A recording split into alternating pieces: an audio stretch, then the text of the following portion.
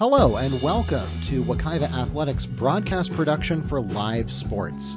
This is an introductory presentation that is intended for a couple of purposes. First of all, as a resource for our own broadcast production students who are interested in getting involved in producing live sports at Wekiva. And secondly, to be a resource for any other sports programs, whether they are at the high school or other amateur level or any other level, who are interested in getting started with producing live sports. We get a lot of questions at Wekiva about how we do this, and there is no proprietary or secret information about it, so we're happy to share that with anyone else who would like to view these topics as well. So let's take a look at the topics for this presentation. First, the components of a broadcast production setup for live athletic events. What's involved in that? What kind of pieces and parts do you need, and how much do they cost? Then we'll give you some examples of complete builds. First, the minimal, least expensive setup that you can get away with and still produce something that is of reasonable quality.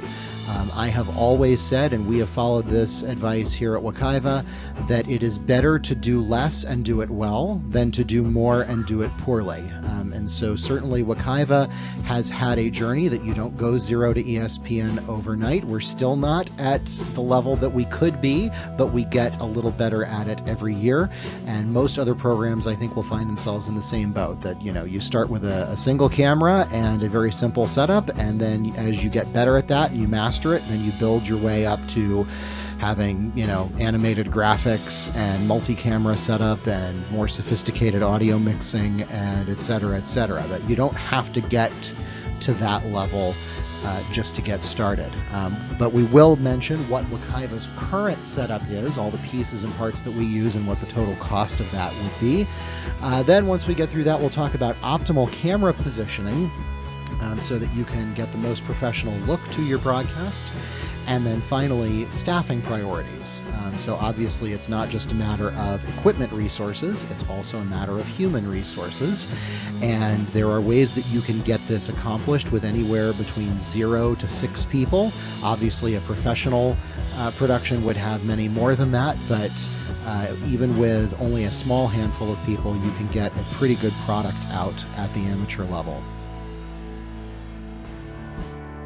So let's talk about what the system topology looks like. What is this ecosystem involved? So the first thing is your video inputs. This is obviously the most important part, because if you don't have video inputs, then you don't have a broadcast. Well, maybe you have a radio show, but that's about it. So this is obviously going to include one or more cameras, and those cameras may or may not be attached to a hardware mixer. We'll go through a couple of different options of how you can get those connected into your broadcast system. The more traditional way of doing this involves having those cameras connected to a physical hardware mixer, and then the mixer will then send its output into the production machine. You don't have to do that, though. You can also wire multiple cameras directly into your production machine and then use software mixing. Then we talk about your audio. Now, at the very most basic level, you may simply take the audio that's coming in from the cameras, because most cameras have a built-in microphone, and we'll send that audio through the same cable that's sending the video, and you can just get ambient crowd noise. And if that's as far as you go with it, then that's fine. But if you are going to have an announcer, or if you're going to be piping any music or other audio sources into your broadcast, then you may have microphones, headsets, or other devices that would in turn go into an audio mixer. Now, again, the audio mixer is technically optional. There are different cards that you can get for computers that allow you to plug in several audio sources and then mix it using software on the computer. Virtually nobody does that, though, and the reason is because that gets really hard for the person operating the computer with a keyboard and a mouse to keep tabs on the video and the audio and mixing all of it at once. It's so much easier to just use sliders to tweak your audio levels, and if you need to cough to mute a microphone or something like that, so much easier to do that with a little hardware device that sits next to you, and then you plug that mixed output as a single input into the computer. That's what the vast majority of people do. Then you have graphic data inputs, and this is particularly unique to sports production. If you've watched any kind of college or professional sports on television, you now probably take for granted the presence of a scoreboard with live data about the score and the clock and maybe some other information as well. But at the amateur level, you often don't even know where to get started with trying to connect that stuff together. So this is a Daktronics All Sport 5000, but different high schools use different sports controllers. But in any case, most of the bigger name scoreboard controllers have some kind of output on them where you can connect them to a device that will take that data and pipe it somewhere. What you see on your screen is a score link. Later on, I'll go into several different choices for how you can do that. So then you have your production system. In a professional setup, your production system may involve 3, 4, or more different computers, each of which is only handling one particular component of the broadcast, and then one final system that actually consolidates it all together and streams out the output. In a typical high school or amateur setting, you're probably going to have just one machine that's mixing everything together for you. And we'll talk about different choices for how you can do that. And then finally, you got to get it out of the room or off the field. And how are you going to do that? You got to get it to the internet somehow. And then once it does go to the internet, you have to decide where it's going to go on the internet. Are you going to send it to YouTube or Facebook or somewhere else? So we'll talk about the different options for doing that. Let's start with the first and most obvious section, which is the video inputs. Some considerations first. Any video camera will do, but cameras that offer at least 1080p with good light sensitivity, autofocus, and optical zoom are ideal. Webcams are poor choices for live sports because they are designed to focus on subjects that are only a few feet away, have few to no zoom controls, and are difficult to mount on tripods. So if you've got your little Logitech webcam that you use for online classes and maybe VTC meetings, that's great for that. It's not great for shooting sports. You can do it, but it won't be a high quality output. Live output from whatever device you use is a must, and don't just assume that your camera comes with this. So consider what type of port the camera uses for live output of what it sees, what the camera sees. Different cameras have micro HDMI, mini HDMI, full-sized HDMI, SDI, Ethernet, or some of them, the more expensive professional models, may even offer wireless, where you can send the video image live over a network. So make sure you know what your camera has, because you may need an adapter or a specialty cable, and we'll go through some of the examples of that a little later. The ability to record within the camera, shuttle back, and playback to live output can give you a poor man's instant replay. Now, in a professional world, you would have a dedicated person and a dedicated machine for capturing and playing back instant replay.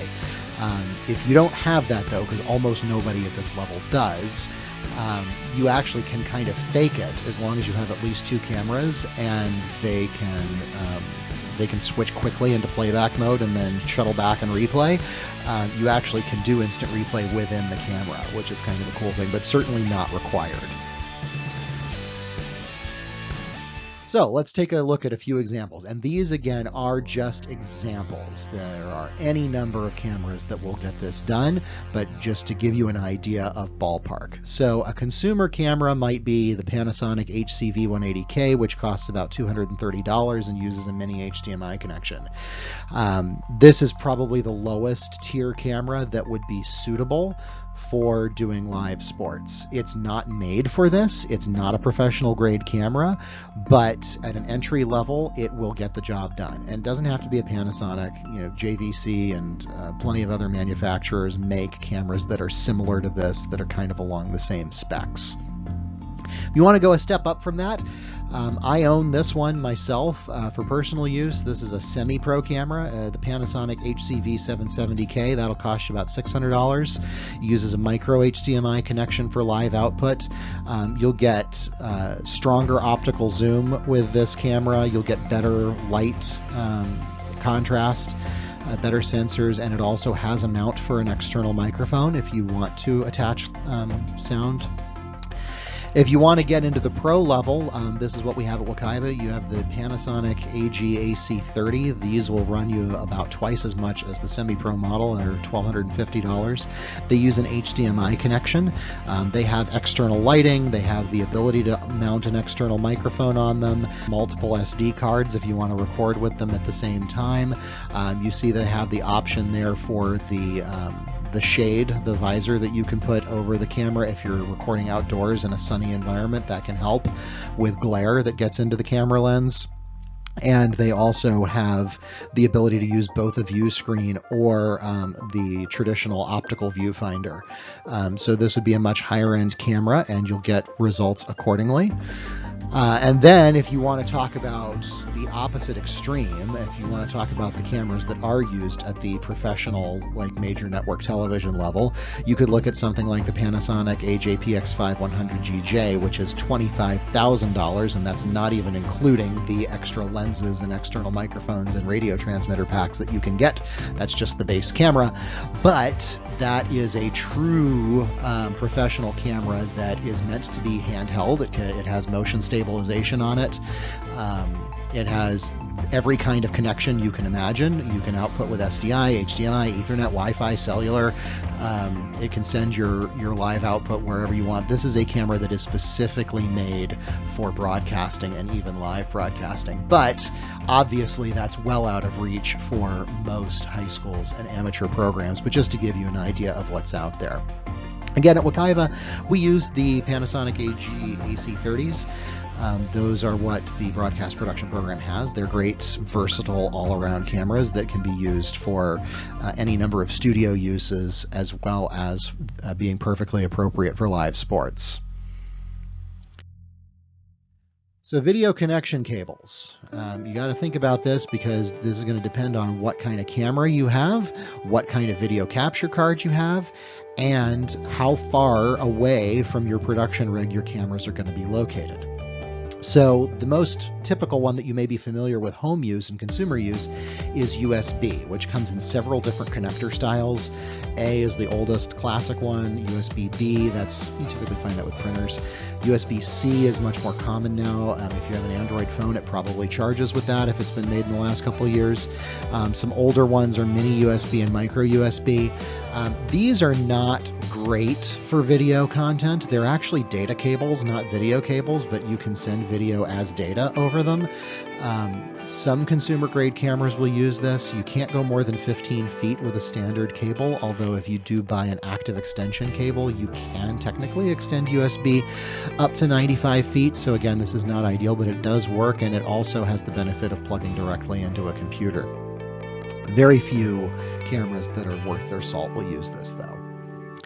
HDMI is the most common by far, certainly among consumer grade equipment. That stands for high definition multimedia interface. You can send 4K or 1080p video output over those. The full size version is called HDMI-A. You're probably used to connecting your big screen TV at home with that. There is also mini HDMI, which is also called HDMI-B, and then an even smaller one called micro HDMI or HDMI-C.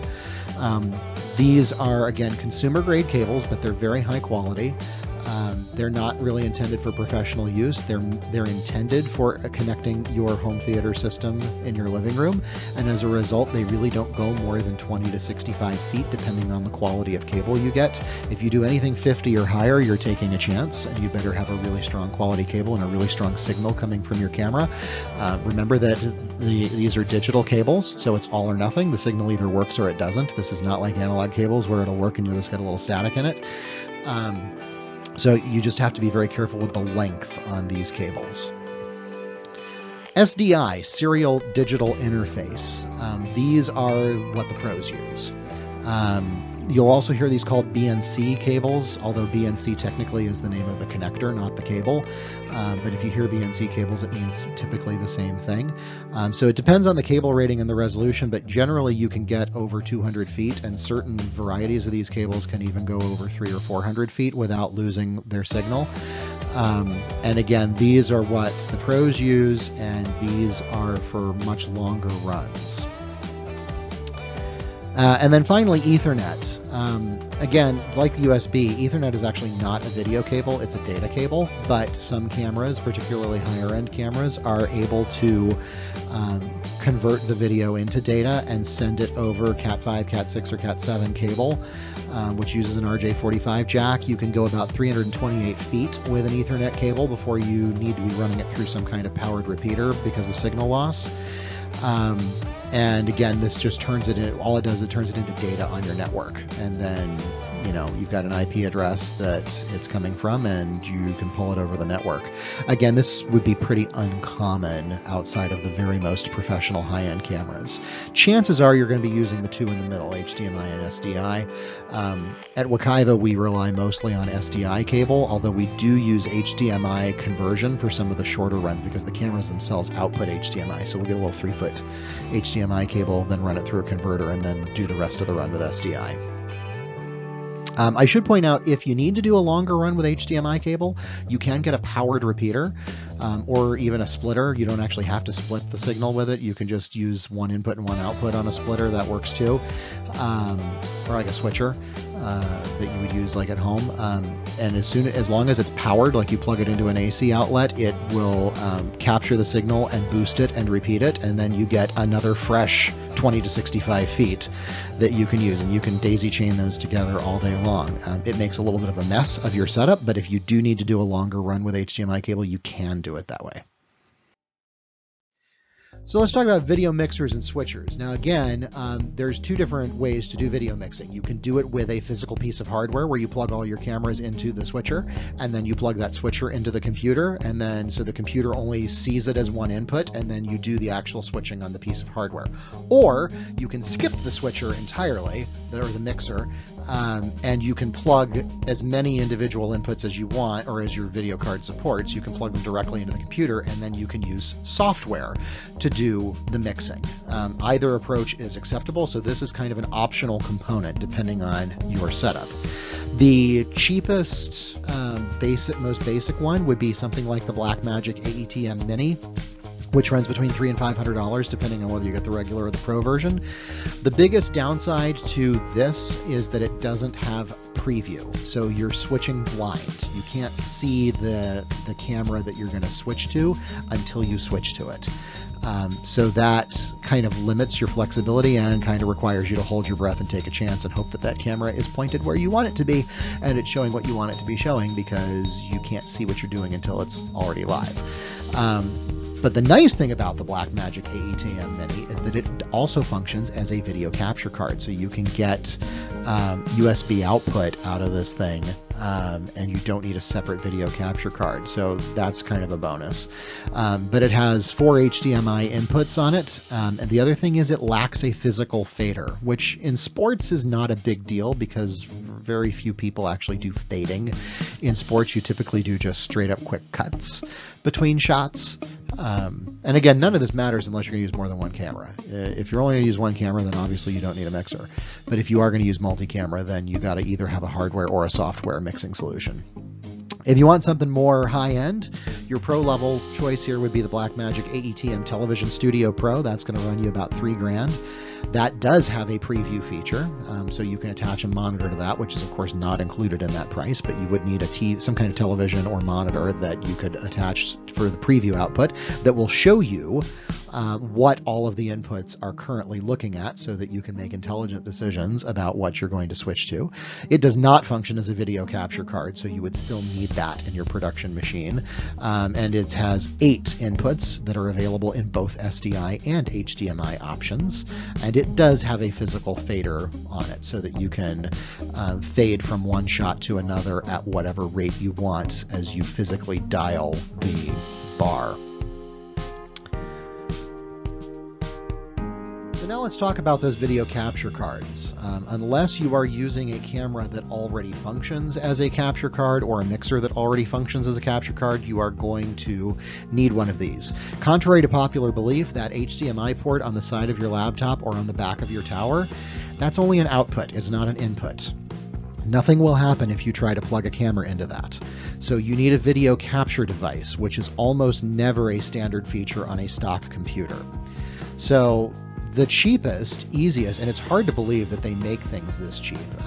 You can go on Amazon and you can search for this, and you can find a generic off-brand HDMI video capture. It looks like that, and it's going to cost about $15 to $20, which is a steal. Now, these are manufactured by no-name companies, and they probably don't come with a warranty, and they may not give you great results. I bought one of these just to see if you could really get good quality output from a $15 capture card, and the answer is yes, but you have to fiddle with it a little bit. The default YUI2 settings are a lower frame rate with higher quality, and it turns out the frame rate was so low that it resulted in really laggy video. I changed it to MJPEG, which gives you a higher frame rate but at the cost of lower quality, and that was able to get me an acceptable output. The one thing I will caution you on with this, though, is that if you're thinking, oh, I'll just get 4 of these and I'll get a USB hub and then plug them into the computer. Yeah, you can't do that. You can't cheat with a USB hub, because even USB 3.0 cable will not hold that much data.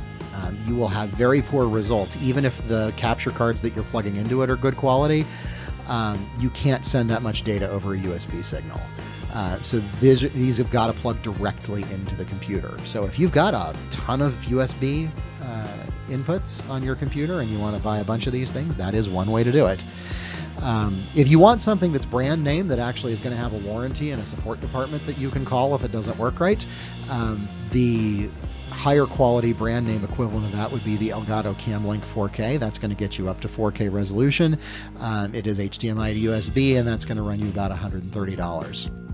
There are dozens of other USB sticks or even little cards that sit off to the side and then plug into your computer with a USB cable of varying brands. AverMedia makes a bunch of them. Elgato makes a bunch of them. So, you know, shop around and see what you like. If you're going to use a tower, then you could use something like the Blackmagic Decklink Duo 2. That has 4 SDI inputs that go into a PCIe output. So this plugs directly into the motherboard, which will get you great performance. And that's why you can get 4 inputs into a single output. USB, you can't do that because USB won't hold enough data, but PCI will. Because it's a much faster technology and it interfaces directly with the motherboard. This runs about $495 and will get you up to 1080p. Blackmagic makes several variations on this card. Some of them have HDMI inputs, some of them have SDI inputs, some of them have other formats like VGA or DVI in various combinations and quantities. So take a look around on Blackmagic's website. There are other manufacturers who make similar cards as well. But this is the way to go if you want to have 4 inputs and not have a separate hardware mixer, which is, you know, heavy and enormous and requires a separate operator. If you want to do your mixing on the computer, this is the way to do it. And then finally, another option would be something like the Encoding Share 2. This is the only card I was able to find on the market that actually allows you to shove 2 inputs into the same card and then pipe that through USB into the computer. It has 1 HDMI input, 1 DVI input, although an adapter will easily make that a second HDMI or an SDI if you want. That costs $1,400, so you might look at that and say, well, if I'm going to do that, why don't I just get 2 of one of the cheaper ones and plug both of them in at the same time? And that's a very valid argument. The only reason that the Encoding really adds value is if you're short on USB ports in the computer and you want to be able to get 2 inputs into the same USB. But that's an option for you as well. Again, Wekiva uses the Blackmagic Decklink Duo 2, and we've had really good results with that in combination with the SDI cable. And that is, again, a pretty reasonably priced option. All right, so stepping away from video, let's talk about audio inputs. Now, again, you might completely skip this section if you're not going to have an announcer. If you don't have announcers and you don't need to pipe music or other kinds of audio sources into your broadcast and you are satisfied to simply use the ambient audio that's coming in from the cameras, that's okay. And then you're done and you don't need to worry about audio inputs. But if you are looking for that higher professional quality broadcast and you do want to have announcers on it, chances are your announcers are not going to be sitting next to the camera. And even if they are, you don't want the quality of the crowd noise getting mixed in with your announcers. So you're going to want separate input that you can control the levels on that. You will get the best sound from a broadcast quality headset for each of your announcers. They minimize picking up background audio you don't want, they don't take up space on the table, they don't require stands, and they keep your announcers hands-free. They also provide for announcers to monitor the sound coming out of the mixer so they can hear themselves and even each other in a noisy room, which cuts down on the tendency to accidentally talk over each other if you have more than one announcer. We started using these last year, particularly in light of the pandemic, because I was one of the announcers, Neil was the other announcer. We had to sit 6 feet apart from each other, which made it really hard to hear each other. But when you're using headsets, you get your own audio plus the other announcer's audio in your ear, which makes it much easier to hear. But if all you've got are handheld microphones, get yourself a cheap desktop stand so that at least the announcer doesn't have to pick up and hold the microphone for the whole game.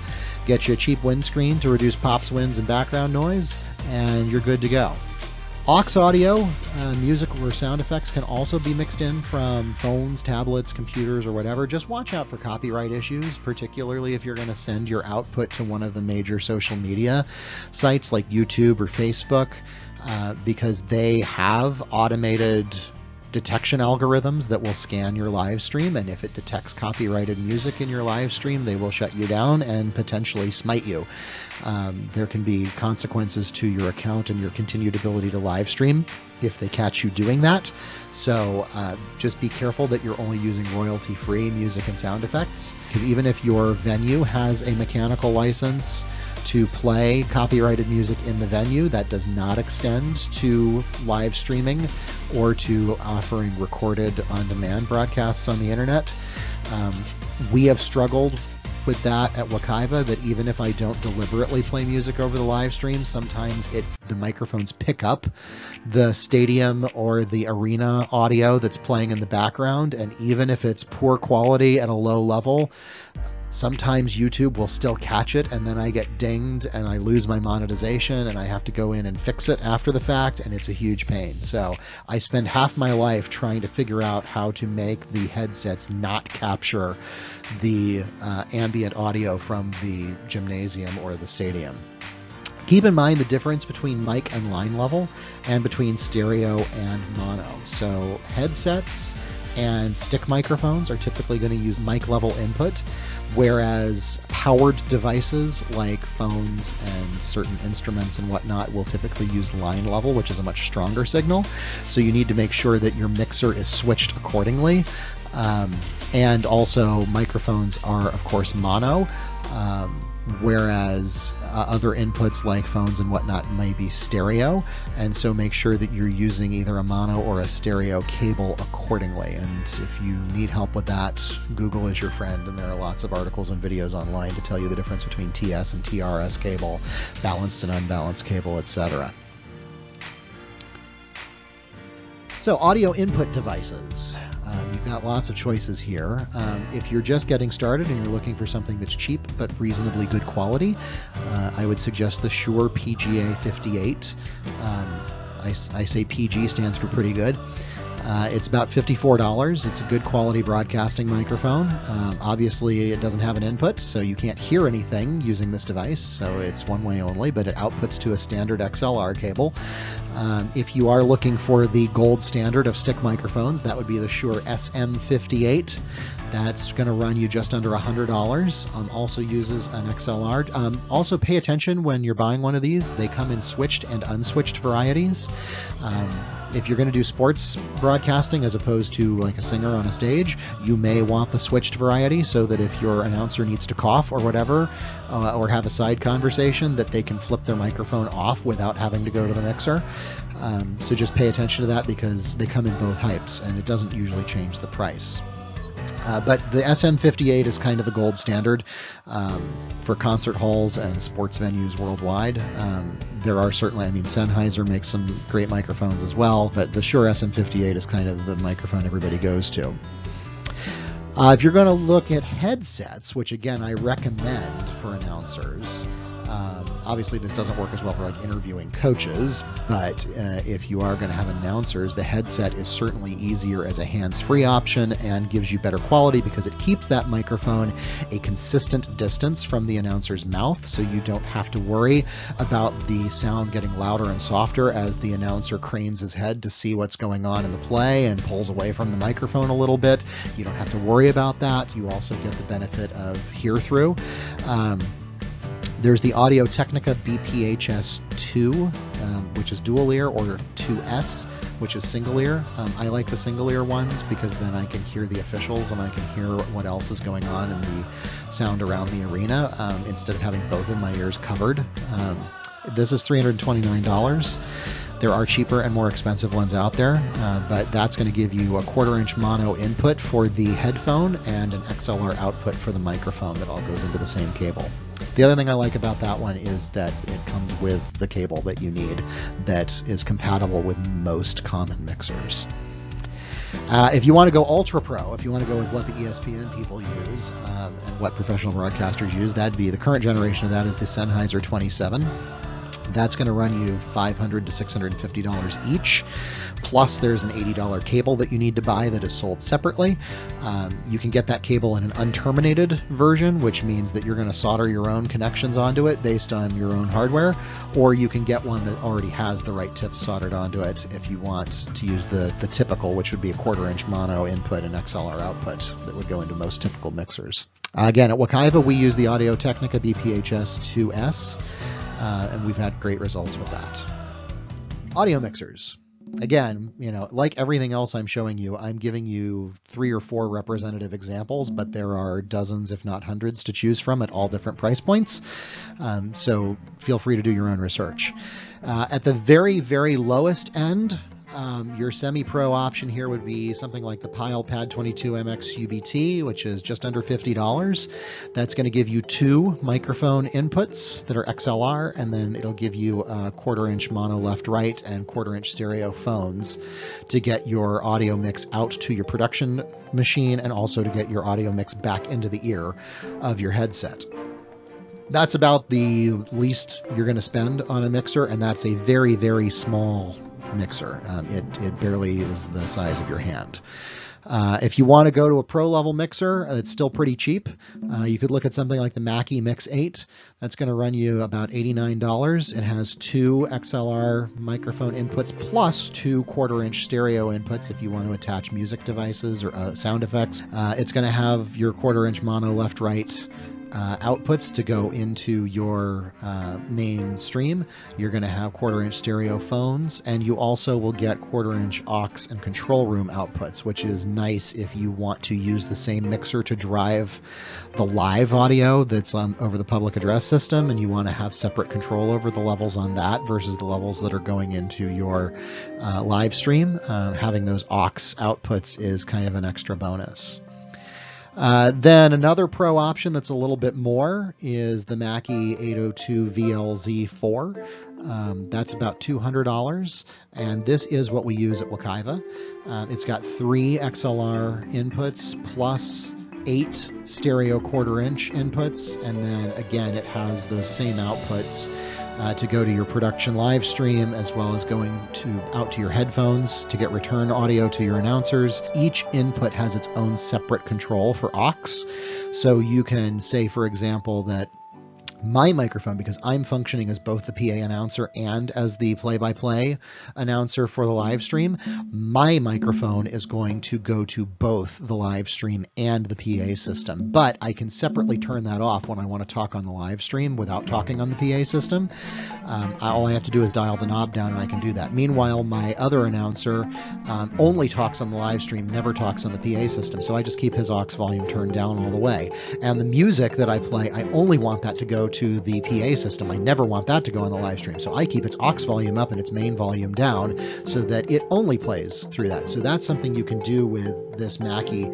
And again, Mackey's not the only manufacturer that makes stuff like this. There are plenty of other brands as well. But if you're spending more than about $200 on a mixer, that's frankly overkill. Unless you've got, a dozen shotgun microphones that you're using to pick up coaches and huddles and noise from the field and the court. If you're going to have a bunch of shotgun microphones or something like that, then maybe you need a bigger mixer that has more inputs or has digital effects. One other thing I'll mention about mixers is phantom power.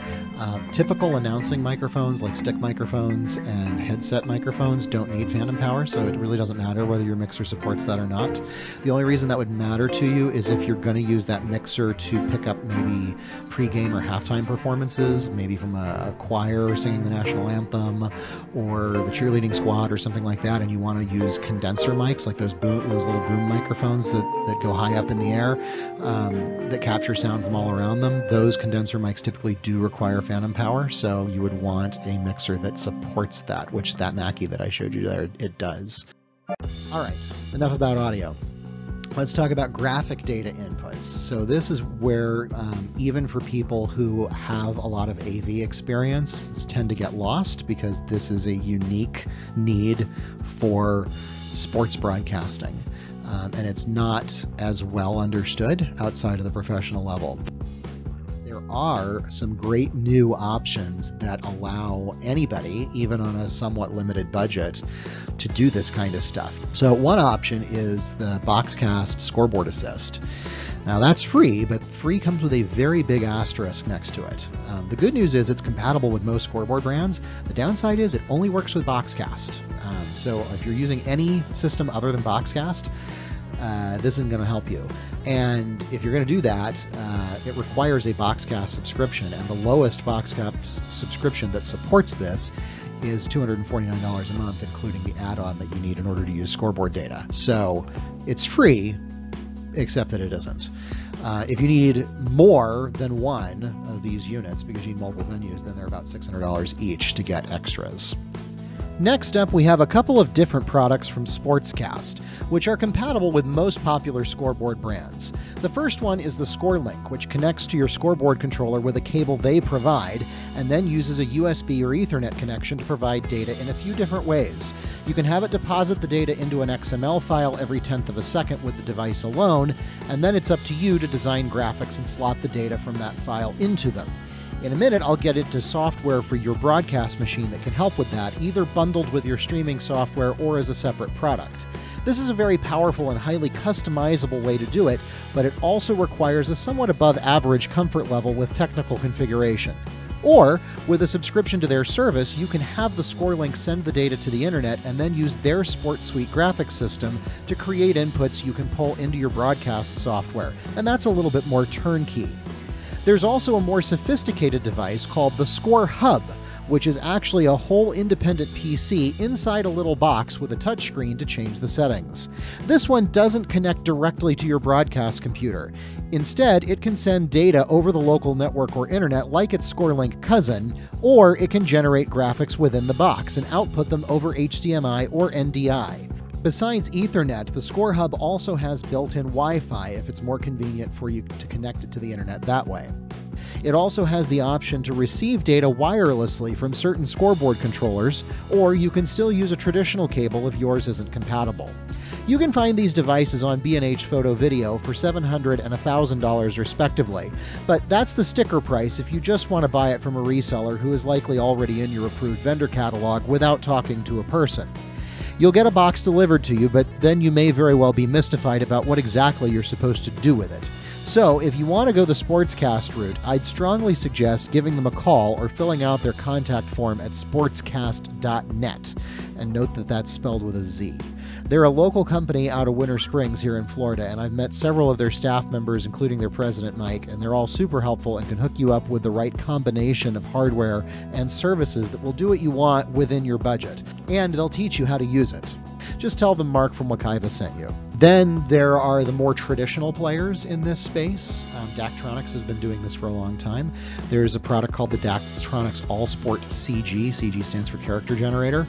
That's going to run you $1,000. It is compatible only with Daktronics scoreboards, and this one works a little differently. It independently creates the graphics and the overlays, and it burns them into your video feed. So you actually put this device between your camera or mixer output and the computer, and it burns the graphics into the video image and then sends them to the computer. That obviously reduces your flexibility. First of all, you can't control what the graphics look like.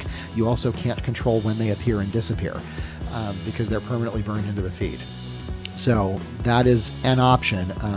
Frankly, this tends to be used more by coaches who are trying to burn data into like their game film for reviewing later, more than it is for fans. And then if you really want to do what the pros do, there's the Daktronics Livebook GFX. That's going to start at $9,000 and goes up to $17,000 depending on how many sports you authorize it for. It is compatible only with Daktronics, and this thing is a beast. It's a 12-pound computer with its own display that generates customizable graphics and then outputs those graphics over NDI or SDI. You get full control over what they look like, but this assumes that you have a separate person operating your graphics using a separate machine that is not integrated with the rest of your system. But obviously this is very expensive and is specifically for Daktronics, but that is the highest end option that you have. At Wekiva, we use the Sportscast ScoreLink. We actually have a Score Hub as well that we use sometimes when we, especially if I need to connect two scoreboards at once, like when we do wrestling on two mats. But we find that this meets our needs really well because then we just take the graphics that we've already designed and pipe the data into them. And it's the simplest and most reliable way to do it.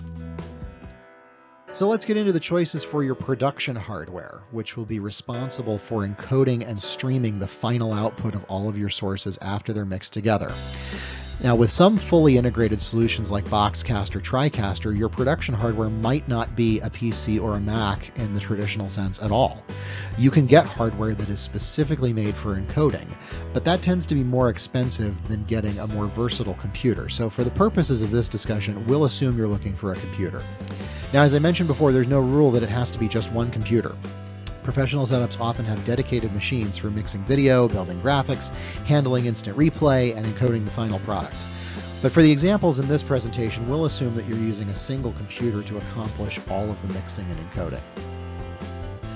So the first choice you have to make is whether you want to use a laptop or a tower. Laptops are obviously more portable, and it's more likely that you may have one laying around that you can use instead of buying something new.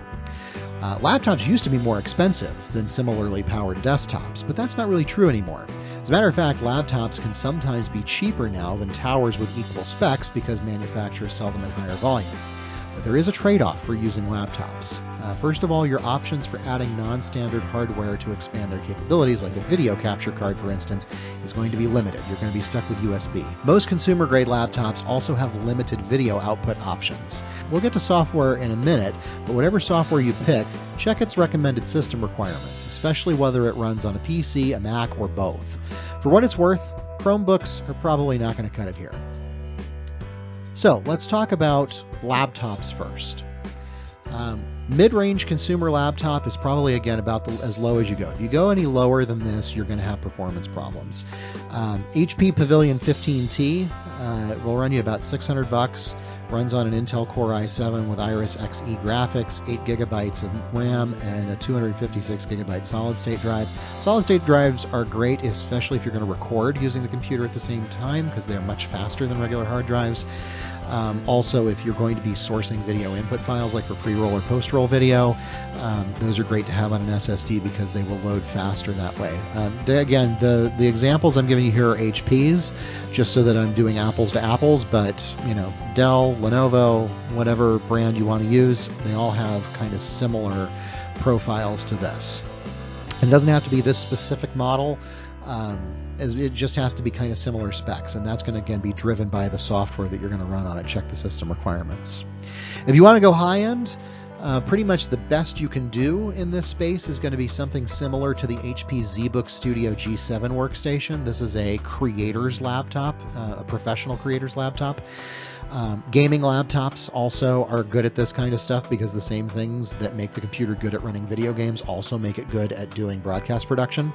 The G7 is going to run you a little north of $2,500, but it has a mega powerful graphics card in it. It's got an NVIDIA Quadra T2000 with 4 gigabytes of dedicated video memory in it. It also has twice as much RAM and twice as big of a solid-state drive. All these computers are customizable as well if you want to get a bigger hard drive or a better graphics card or more memory. Most of them you can go into the vendor's website and you can soup them up, or you can dial down options and tweak them so that you get the things that are important to you. Let me give you a couple of options if you want a tower. So a mid-range consumer tower would be something like the HP Envy Desktop TE01.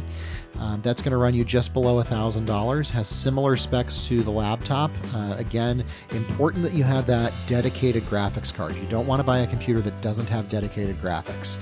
If you buy a computer that uses integrated graphics on the motherboard, that's usually not very powerful, doesn't have its own graphics memory, and is going to cause lag on your video. This particular model has 8 gigabytes of memory, which is about right for this application. You don't want to go much less than that, and it has a 256 gigabyte solid-state drive if you get the standard default configuration from HP's website without customizing it. Professional tower. So if you want to get a tower, but you want to go high end, and again, if you are going to get a tower, be careful about getting small form factor ones or the little tiny footprint ones, because then you're not going to be able to put a video capture card inside them. You want a computer that you can actually take the panel off the back of it and plug in an extra component like a video capture card. Professional tower, the example I'm using here is the HP Z6 G4 workstation, which will run you about $2,300, so kind of on par with the high-end laptop I showed you. That's going to run an Intel Xeon processor with an AMD Radeon Pro WX 3200, which again, just like the NVIDIA, has 4 gigabytes of dedicated graphics DDR memory, 8 gigabytes of memory, and then a 256 gig solid-state drive plus a 500 gigabyte traditional hard drive. So that'll get you pretty far with broadcasting as well. Again, there are computers that are better or worse than any of these, and everything in between. We found at Wekiva that the district does not allow procuring computers except by ordering one of the pre-approved basic models through their IT department. That wasn't going to do it for us, so we found a loophole that while you can't buy computers using school funds, you absolutely can buy computer parts from an approved vendor, which included B&H Photo Video. So we just built our own tower that's pretty comparable, or maybe a little bit better than the Envy example on this screen, but has pretty similar parts to what you'd find in this HP Envy. And we spent about $1,250 on that for all the parts putting it together. So now that you have your hardware, you have to figure out what software you're going to run on this. And this is going to be RTMP software, real-time messaging protocol. That is the standard that YouTube, Facebook, Twitter, Twitch, all of the above, wherever you're going to send it on the internet, RTMP is the protocol that you're going to use. So you need software that is going to mix together all of your video and audio inputs, which again may be partially pre-mixed by hardware, or may not be, and you may be doing the mixing on the computer itself. Also your graphics data input and whatnot is going to mix all that together, encode it into MP4 format or H.264 format if you prefer, and then send that over RTMP out to the internet. So several choices here. Probably the most popular is called OBS, which is short for Open Broadcaster Software. This is an open source community program. So if you're familiar with maybe using GIMP instead of Photoshop to do graphics editing, or maybe you use Audacity instead of Audition to do free sound editing, this is kind of the equivalent of that. It's an open source community project. It's free. It's basic no-frills RTMP streaming, unlimited sources and overlays. It can do up to 4K, although again, good luck actually broadcasting in 4K in any kind of meaningful way. The catch here is that it has pretty limited support for live data unless you want to go around either writing your own plugin or searching the internet trying to find plugins.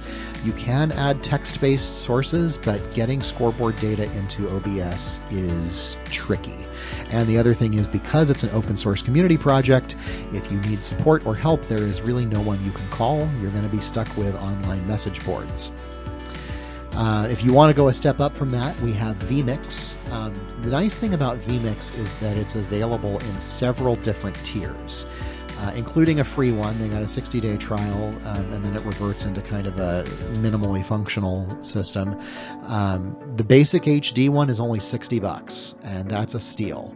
Now, the basic version will only handle 4 inputs and 1 overlay, but that may very well be enough for you, especially if you're just getting started. They have a better version that offers unlimited inputs for $350 and outputs in high definition, and also supports callers if you want to have a call-in, maybe a guest commentator or another guest interview, or maybe you want to interview a sponsor at halftime or something like that. You can have call-in. And then if you can even go to the higher versions for $700, you can get the 4K version, which obviously outputs in 4K and also adds instant replay support. And then they have a pro version that's $1,200 that is the works. If $1,200 is a lot for you to bite off and chew, then they also have a subscription model where you pay $50 a month and it gives you all of the same features as the pro version. Wirecast is also a very common and well-reviewed option. They cost $600 for the studio version or $800 for the pro version, but you're probably going to need the pro version because only the pro version supports scoreboards and replay. Replay is kind of optional, scoreboards are kind of important, but it does offer unlimited sources and overlays and up to 4K. And the catch here is that if you want custom titles and live scoreboard data, you're going to have to get separate software for that. And if you get the new Blue Titler software for sports, that's going to run you another $600. Now, that software will run circles around the software that comes with vMix. It's very powerful, but just be aware that you kind of have a chain reaction here, that you're going to pay $800 for Wirecast, and then you're going to pay another $600 for your titling software because it's made by a third party. Their XSplit is another popular thing that people will broadcast with. Up to 4 sources in the free version, unlimited in Pro, goes up to 4K. This one gets a little tricky with getting scoreboard data into it because it's not really made for that. So you're going to have to write some custom script if you want to get your scoreboard data into the software. So if you have a software engineering background, great. If not, this may be difficult, but it is free. Or if you need the pro version, it's between $5 and $15 a month, depending on how much money you're willing to put up front. Or you can buy it forever for $200 instead of the monthly subscription fee.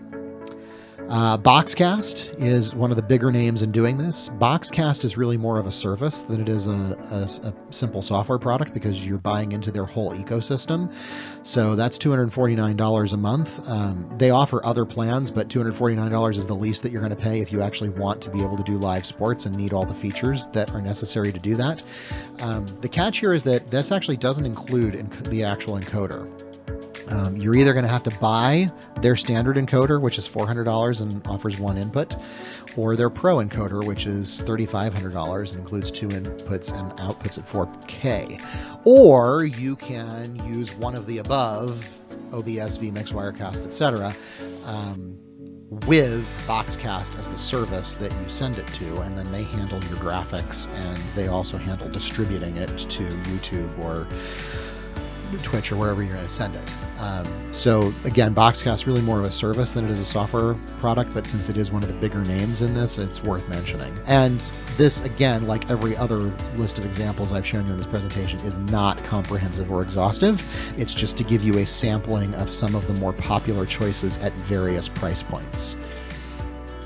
At Wekiva, we use vMix. We actually have we started with the $60 basic HD version, and then last year we upgraded to the $350 HD version. Nice thing about vMix is they will give you credit for what you already bought. So if you buy the $60 version and you want to go to the $350, they'll give you that $60 credit toward the $350 when you're ready to upgrade. You only pay for the features that you need, and it comes with graphics capability. It comes with a free title designer or graphics designer that's built into it. It also comes with a ton of graphics that are already pre-programmed into vMix. And they're actually pretty good. If you don't care about custom branding or you don't want to design your own graphics, they have a ton of Scoreboard graphics that come out of the box with it. And they can be operated either manually or with the automatic input. So you can type the score by hand. There is a clock feature within vMix that you can use to keep it, like especially for an easier sport like soccer where you just kind of start the clock and let it go, that you can run the clock within vMix without connecting anything to it, or you can connect that data to it, and vMix has, without having to buy any other add-on packs, will connect to that just the way it comes. If you want to design your own graphics, it comes with a basic graphic designer. No, it's not as powerful as the one that you can buy separately for Wirecast, but it's free with the $350 purchase. You don't have to spend another $600 to get that. So vMix for us was the best combination of all the features we needed for a very reasonable price point. One catch though, vMix is PC only. You can run it on a Mac, but you would need to run it on emulation software. All right, so the final component of our little chart here, network and internet. So once you have this great encoded live stream, you've got to send it somewhere. So network and internet considerations. Ethernet obviously is preferable. It's faster data speeds, it's more reliable, but obviously it's not practical at all venues. You may have no choice but to locate your broadcast rig somewhere where it can't reach an Ethernet port. Especially if you're out at a high school baseball or softball stadium, there's probably no Ethernet anywhere in sight. But if you have Ethernet available, that's the best way to go. Wi-Fi may work great when you go into an empty gym or an empty stadium and test it out before the season begins, and you think, wow, this is great, this is perfect, I love it. And then you fill your arena or your stadium with fans, particularly students who already have their phones configured to auto-connect to the school's Wi-Fi. And then they walk in and you suddenly have 500 or 1,000 people connected to the same Wi-Fi router that your broadcasting rig is connected to, and it doesn't work anymore. Or it works, but the quality is terrible and it keeps cutting out and keeps buffering. So just be careful with that. Professional arenas, they will usually have a separate Wi-Fi network that's for their actual production people, that's separated from the guest network so that it doesn't get too congested. But obviously at a high school or an amateur venue, you're not going to have that luxury. You're going to be on the same Wi-Fi network as everybody else. So just be careful about that. Then as the option of last resort, you can pull out your cell phone and either USB tether it or make a hotspot and use 4G or 5G cellular data. Just be aware that a 2-hour broadcast at 1080p to a single destination is going to burn through about 4 gigabytes of data. So hope your plan can handle that. And also hope your signal strength is good, because some high school gyms work like a Faraday cage and no signal gets in, no signal gets out. These things determine how much bandwidth you use, how many concurrent destinations, including backups. Also your video resolution. 4K will chew up a massive amount of bandwidth, 1080p less, 720p even less than that. Your audio bit rate, if you use 128K, that's what most people recommend. But your audio bit rate will also affect your bandwidth, and then whether you choose to monitor your own broadcast or not. So then, where will you send your broadcast? What platform do you want to use? Well, probably the number one name in this is YouTube.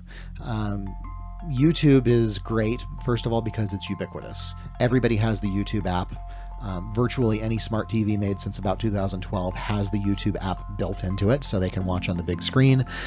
Almost everybody has a Google account and knows YouTube and knows how to sign into it and knows how to use it. So it's a very robust infrastructure. The other thing that is beneficial about YouTube is that it's free, it doesn't cost your viewers anything. Or they could choose to watch ad-free for $12 a month if they want to subscribe to YouTube Premium. A common misconception about YouTube is that you have to meet these lofty subscriber and watch time requirements in order to live stream or post videos. That's not true. Anybody can make a channel and start posting videos. Where you need the 1,000 subscribers is to monetize them, so you just won't be able to make any money off of YouTube until you hit that 1,000 subscribers. And you also won't be able to live stream directly from a mobile device, which is not what we're talking about here anyway, but you can absolutely live stream before you hit those thresholds. It is up to you once you get to the 1,000 subscriber threshold and you're able to become a YouTube partner. It is up to you if you want to make your videos available for free or whether you want to put them behind a membership paywall and require people to become a member of your channel at a price that you set in order to watch, in which case obviously YouTube will take a commission on that.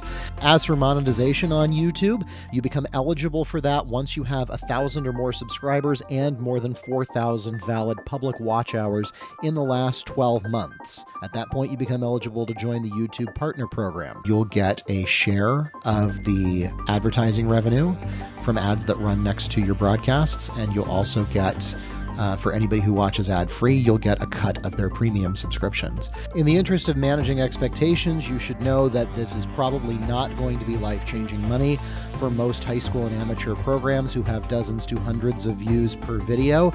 I think Wekiva made about $200 last year on YouTube monetization. Another nice thing about YouTube, though, is that you can choose where the ad breaks land. There's a button that you can push in your live control room to make sure that the advertisements appear at appropriate points like timeouts and halftime, but you still have to provide content because not everyone is guaranteed to get an ad. Just be aware you are not allowed to burn in your own advertising on YouTube. So if you have sponsors and they send you mid-roll video, you're not allowed to do that. If YouTube catches you doing that, they'll terminate your channel because that competes with their own advertising. Now, you can do sponsorships. You can absolutely read sponsored content. You can mention your advertisers and your sponsors all you want. You just can't burn their advertising into the video. That will get you into trouble.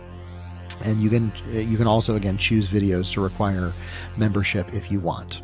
And again, YouTube will police, and they are very, very good at policing copyrighted music in your broadcast, and you will instantly lose your monetization if they catch even 10 seconds of garbled audio in the background of a commercial recording. So just be careful about that. One last thing I'll mention about YouTube is that they offer really superior analytics, probably better analytics than any other social platform or live streaming platform. If you really want to get insight into who's watching your videos, where they are, what their demographics are, which videos are performing the best, how they're getting to your channel, whether it's through an external website or a web search or through the YouTube app or through a smart TV or whatever, you can really dig into dashboards in YouTube and become a better broadcaster from learning from that research. Facebook is another place that people like to send live streams. It is free. You have the option to put an event paywall, which Facebook did a little demo with that last year where they started offering it with no commissions. That will eventually change where they will start taking a commission from your ticket sales, but you can sell tickets to your Facebook event. There is no follower requirement, so that's the nice thing about Facebook is you don't need 1,000 followers or subscribers before you can start doing this, and you set the price per event as opposed to YouTube where it's a membership model. You don't charge per video, you charge per month essentially. Twitter is tricky with this. Twitter for a long time didn't offer a live streaming option, and then they bought Periscope and they used Periscope as the live streaming option. So you're actually live streaming to Periscope, and then Periscope in turn will auto share it to Twitter. The quality I found is not that great. First of all, people don't go to Twitter to watch 2-hour sporting events. They go to Twitter to watch 15-second videos. The other problem with Twitter is that They're in the process of changing their API. They've recently shut down Periscope. The Periscope API still works for live streaming, but they need to get it going for actual Twitter. So it remains to be seen whether Twitter is eventually going to become a real destination for live streaming. I don't ever put entire events on Twitter, but I do occasionally put highlights or interviews or like game breaks if we do like a halftime update or something like that. I put that kind of stuff on Twitter, but I usually don't put whole games on Twitter. It's just not a great source for that. The other thing is there's no monetization on Twitter. You can't make any money off of doing live streaming on Twitter. Twitch is kind of up and coming in this space. Twitch is most famous for video game live streaming, but it has really expanded beyond that. They have a partnership with Amazon now, and they like I said, have really started to branch out beyond video gaming. They're maybe not as much of a household name as some of these others, and they don't have as much penetration as far as everybody having the app or having an app on smart TVs, but it is certainly an option. You have to have 500 minutes broadcast, 7 unique broadcast days, 3 concurrent viewers, and 50 followers before you can join their partner program and actually start monetizing. Once you do start monetizing, you decide what the viewer pays, or if the viewer pays. And then, of course, I have to mention NFHS Network. NFHS Network is the official partner of the Florida High School Athletic Association, which is where we are, and they also have partnerships with a lot of other athletic associations.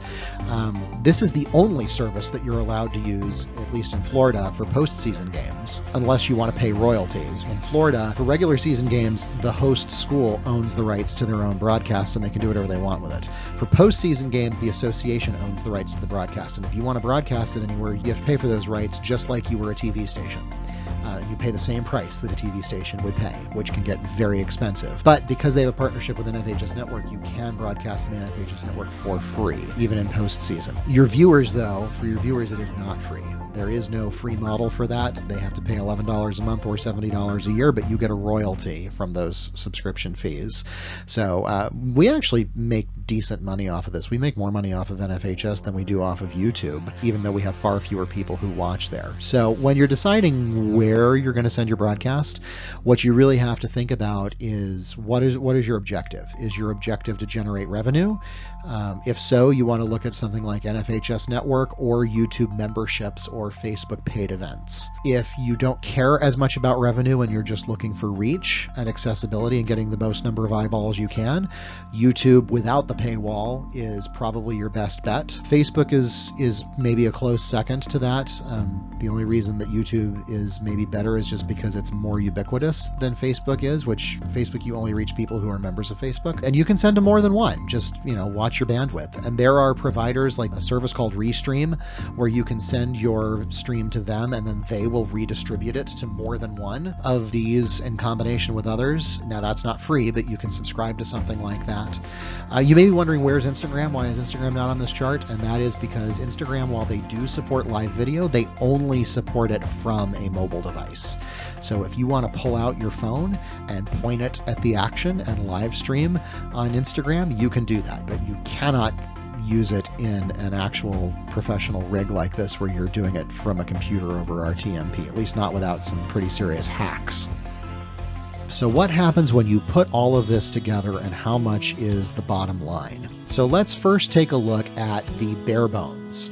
What is the least you can do to get a professional quality or at least semi-pro quality setup? So taking the least expensive camera that I proposed earlier, which is about $230, don't forget a tripod, which I didn't mention before, but you obviously don't want to use a handheld camera for this or your viewers are going to get seasick. And the other thing is you will find $20 tripods on Amazon. Don't get those. Those are made for still cameras, and when you try to pan them back and forth, they will be jerky and noisy. I've learned that the hard way. You want a tripod that is called a fluid head tripod. This allows the tripod to move smoothly when you're panning it, and it is made for motion video cameras as opposed to still cameras. The cheapest one you're going to find is about $75. You're going to need, let's assume you're going to use HDMI, so you'll need a 20-foot HDMI extension cable that will attach to the cable that comes with the camera. That'll run you about $17. Then we're going to use the cheapest possible generic off-brand HDMI capture stick. Again, if you have problems with it being laggy, try changing your input mode to MJPG and you may have better results. That's going to cost you about 15 bucks. Now let's look at the audio side. Let's get the cheapest microphone that's any good. That'd be the Shure PGA 58. That's going to be $54. You're going to need a short XLR cable, which will be about $4 to connect that to a mixer. Cheapest mixer I can get you is going to be about $47. Then you're going to need a breakout cable to connect that mixer to the computer. That's going to cost you about $9. And then let's assume that you're going to get the least expensive laptop that meets the requirements for doing this without, getting bogged down. That's going to be about $600 for an HP Pavilion or similar laptop. Let's assume you're going to use the free version of OBS and we're not going to worry about scoreboards for the moment. Again, OBS has a basic clock function in it if you want to put a clock function on the screen. And if you want to do a text input for actually putting the score on the screen and just update it manually, you can do that. So we won't worry about scoreboard integrations for this example. Your grand total comes to just over $1,000. Obviously, the two biggest hitters in that are the computer and the camera, which you may have laying around. So maybe if you have something that you already own that meets the requirements, maybe you don't have to buy those components. And in that case, the rest of it really doesn't add up to much because that's $830 out of $1,000. The rest of it's not bad. The other thing you could do, if you want to make this even simpler, you could get rid of the microphone, the XLR cable, the mixer, and the breakout cable, replace that whole setup with a $20 USB headset. Or maybe you just don't have an announcer and you don't bother with the audio at all. You just take the audio from the camera. That'll save you $90 to $100 if you want to get rid of the audio setup. But if you are going to have an announcer, I really think it's worth the $94 to get a decent microphone that runs through a mixer because you'll just get so much better results with that. All right, so now let's look at Wekiva's setup. This is what we're using today as of the beginning of the 2021 school year. And this is serving us pretty well. This is not where we started. We worked our way up to this, and we may yet work our way to even better things as time goes on, but this is doing pretty well for us. So we have Panasonic AG-AC30 cameras. Those are $1,250 each, and we use up to 4 of them. We don't necessarily use 4 at every broadcast, but we have up to 4 that we can use. A heavy-duty fluid head tripod. So this is the same as the tripod I showed you earlier, except it's heavier duty to handle that heavier camera. Obviously, this is not to scale. The tripod is much bigger than that. That runs about $130. You need 1 of those for each camera. Then we're going to have to, because this camera does not support SDI, but we need to run longer cables, we're going to use a little tiny 3-foot HDMI cable to connect it to a converter box that runs about $60 each, and that's going to convert the signal from HDMI to SDI. That's going to now allow us to go 100 feet with it. So now we're going to take some SDI cable. We tend to use 2 cameras that use 50-foot cables for the shorter runs, and then we use 2 cameras that are 100 feet for the longer runs. And then that all plugs into the Blackmagic Decklink Duo 2, which is $500. Now we move to the audio side of things. We have 2 announcers, so we have 2 Audio-Technica VPHS 2S headsets that are $329 each. You're going to need a splitter for those so that both headsets can get the audio output and hear each other.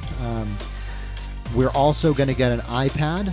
That current generation will run you about $330. We use that for sound effects and music.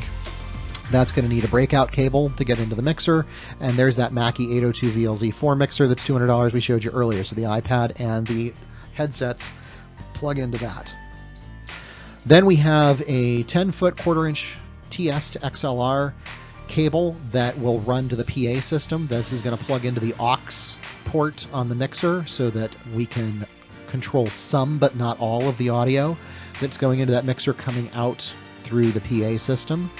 Then we're going to take a 6-foot double XLR to 1/8-inch TRS cable. That'll run you about $13 on Amazon, and that's going to get the mixer into the computer. Now, we've got the Allsport 5000. That's what we use at Wekiva. For what it's worth, that's $1,250, but I'm not going to count that in the total because that's usually not the broadcast producer's responsibility. That's something your venue should already have. We're going to connect that through a score link that costs about $700. We're going to put all of this into the custom tower that we built. Again, that's similar to that HP Envy model that I showed you, but we built our own. The custom tower, as we built it, was $1,125 for all the parts inside. So we take the Blackmagic Decklink Duo, we put it inside that, we connect the mixer to that, we connect the Scorelink to that, and then we put the vMix software, vMix HD software at $350. We install that on the computer. Now, the thing about using a tower as opposed to a laptop is there are certain things you take for granted that are built into a laptop that are usually not built into a tower. First of all, Wi-Fi. If you don't have the luxury of using Ethernet, you're going to need an antenna, and that's only about $17. You can get that. That adds Wi-Fi to a tower that didn't already have it if you need it. Of course, a keyboard and a mouse, that would be built into a laptop or at least a trackpad. If you use a tower, you're going to need a separate keyboard and mouse. Good quality one will get you about $35. Besides that, you also are going to need to see what you're doing. A laptop would have a built-in display, but a tower is going to need a monitor. A portable one, it's 15 inches, will cost you about $150. Those portable ones are nice because they will fold up and they travel really well. And your grand total for everything on the screen here is just north of $10,000, which may be a scary number at first, but keep in mind that the cameras are accounting for half of that. So if you already have cameras or you don't need 4 of them, then that total comes down pretty dramatically. We didn't buy those cameras specifically for live streaming. That was part of the school's equipment with their broadcast production program. So it's not like we went out and spent $10,000 to start live streaming. We took advantage of the equipment that we already had from the broadcast production program, and then augmented it with the headset and the Blackmagic card and the computer rig and the Scorelink and and etc. So it may not actually be a $10,000 investment, but for what it's worth, what I've put on the screen here is worth about $10,000. Let's talk about camera positioning. So now that you have all this great equipment, where do you put it and what do you do with it? So first thing I want to talk about is the 180-degree rule. So the 180-degree rule says that all your cameras need to be on the same side of the venue.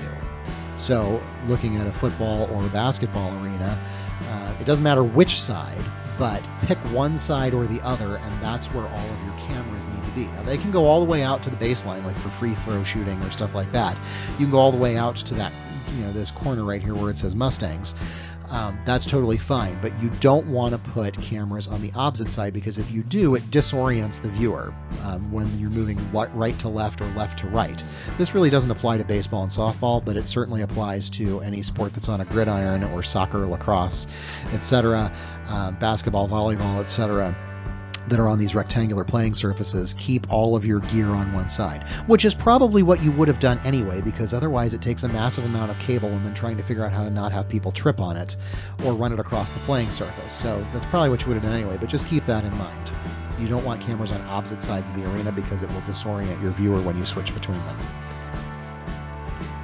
All right, so now let's take a look at football / soccer / lacrosse stadium kind of events. So you're going to position your rig in the press box, which is at the bottom center of this image.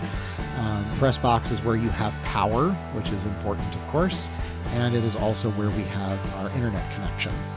And it's also just a convenient place that is sheltered from the elements, where we can sit down and get all of this gear set up. So that's where your point of origin is for the broadcast.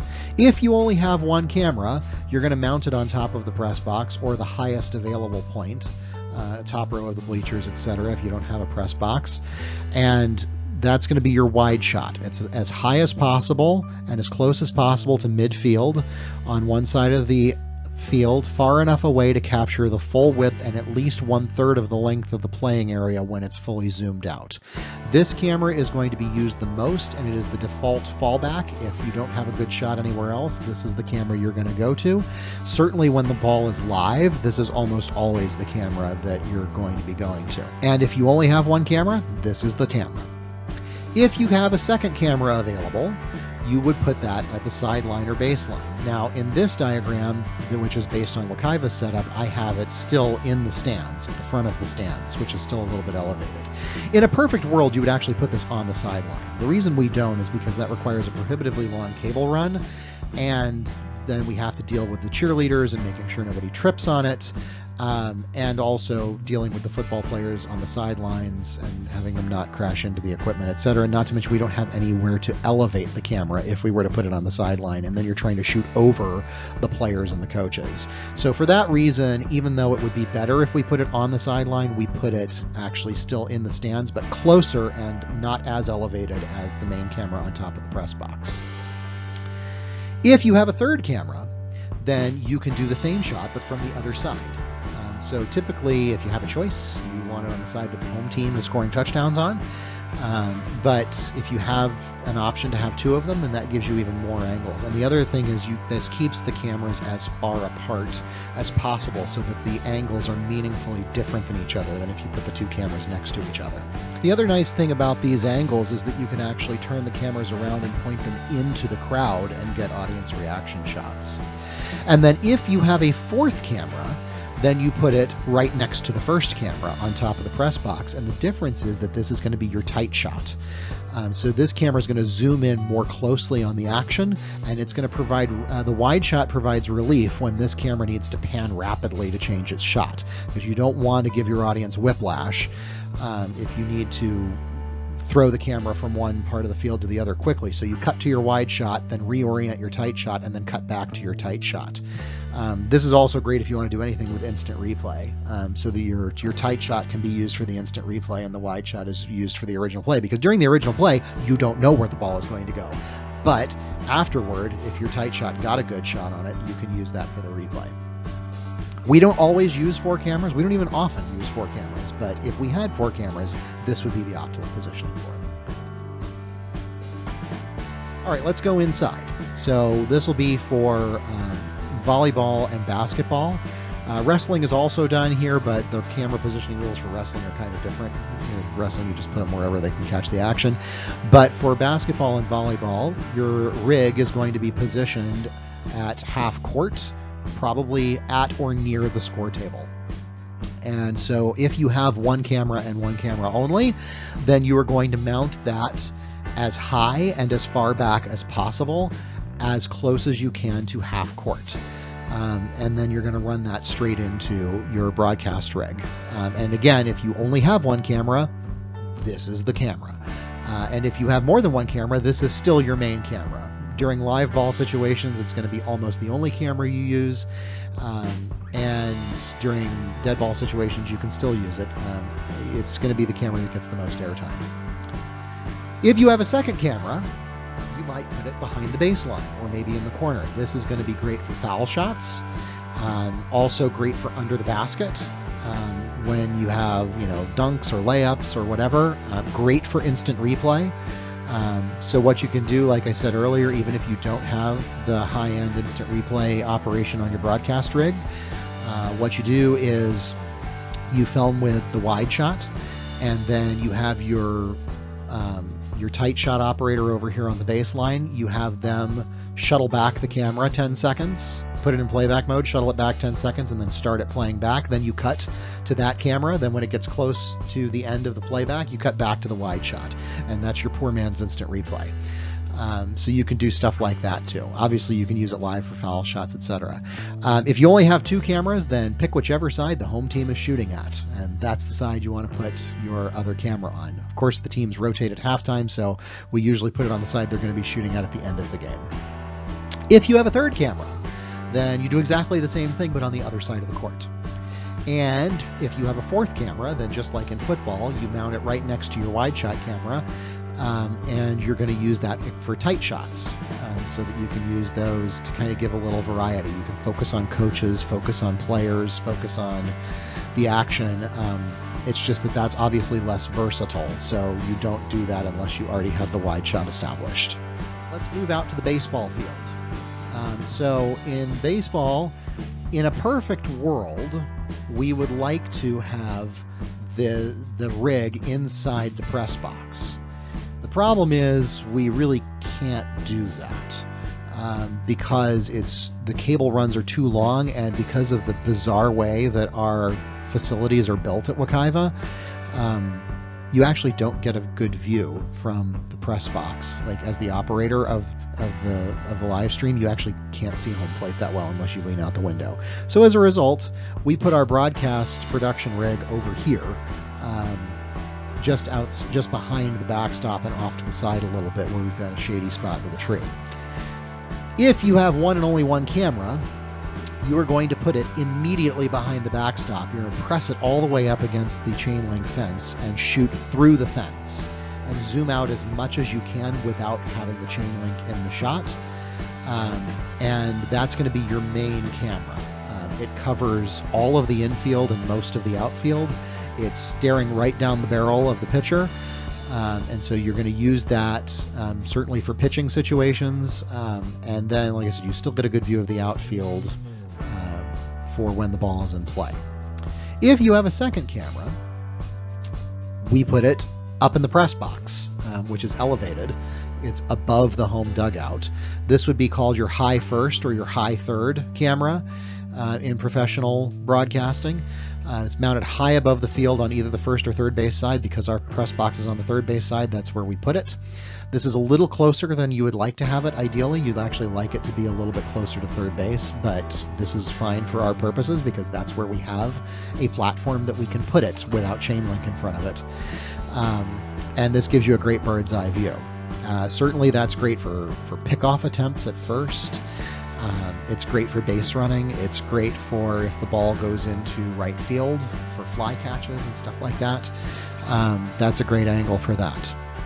If you have a third camera, then you would go low first or low third. So this is at ground level. It's inside the chain link fence, so you'll need someone who's a little bit braver to operate this camera. You want it closer to first or third base than to home plate, but not quite parallel. Again, in a perfect world, we would actually have this camera on the other side of the visitor dugout, which is that gray area that you see on this diagram. But because of cable limitations and also limitations on where the umpires will allow us to stand, we typically have it a little bit closer, a little bit more parallel with the pitcher's mound. Again, this camera is great for pickoff attempts at first, great for base running, good angles on left field if the ball goes out there. In a professional broadcast, you would generally see a camera behind center field as well. But at the high school level, you really don't have an opportunity to do that because it would require prohibitive amounts of cable. Also, there's no power back there, and we have no apparatus that we could mount a camera on that would see above the chain link. So we don't have an opportunity to do that, but that would be your other typical location for a professional camera. Moving to the softball field. Softball field's a little trickier because it uses smaller dimensions than the baseball field, but otherwise the same principles apply. Again, in a perfect world, you'd like to put the rig inside the press box. We end up not doing that because, again, the press box, which is that gray box that you see above first base, is built so close to the field that you actually can't see home plate while seated inside the press box, and it's a terrible location to actually watch the game from. So as a result, we usually end up putting it just off-center behind the backstop. Camera number one, same idea as baseball. Goes straight behind the backstop, shoots through the chain link. You press it right up against the chain link and zoom out as far as you can. This is not as good as baseball because the smaller dimensions of the softball field. It's harder to get as wide of an angle in the softball field, but you do the best you can. Just like with baseball, this camera typically is unmanned because it never moves.